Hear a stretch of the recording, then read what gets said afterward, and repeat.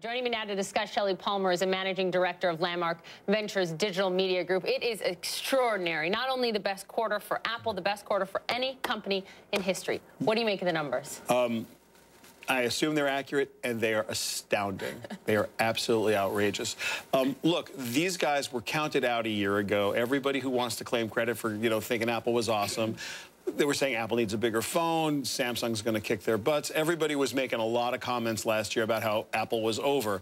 Obviously, Apple's not over. Right. But as you and I have discussed previously, a bet on Apple right now is a bet on the iPhone. Right. So what does it mean if you're sitting back looking at this? Do I get into Apple right now? If you're looking at it long term, what does it mean to be an investor in Apple or to get in right now?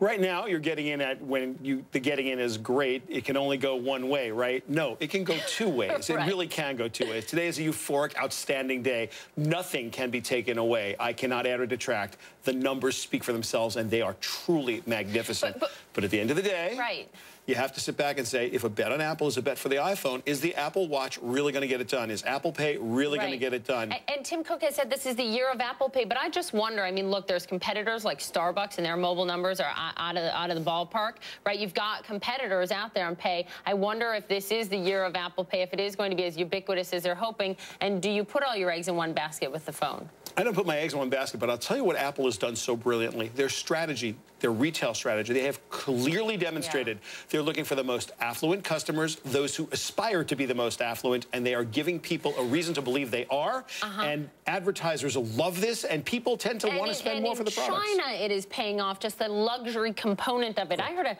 astonishing statistic that the average person all in globally pays $600 for their iPhone versus $200 for, say, a Microsoft phone. That is extraordinary that they have been able to get the magnitude and that price point. There's a psychology of marketing. There is an aspirational desire that we all have. Apple is so good at making you feel good about spending that money. It's almost remarkable. But remember, Xiaomi is in China. They're shipping a lot of phones. They had a great quarter, too. An amazing quarter. And millions of reservations for their phones. They are going to be a force to be reckoned with, especially in China.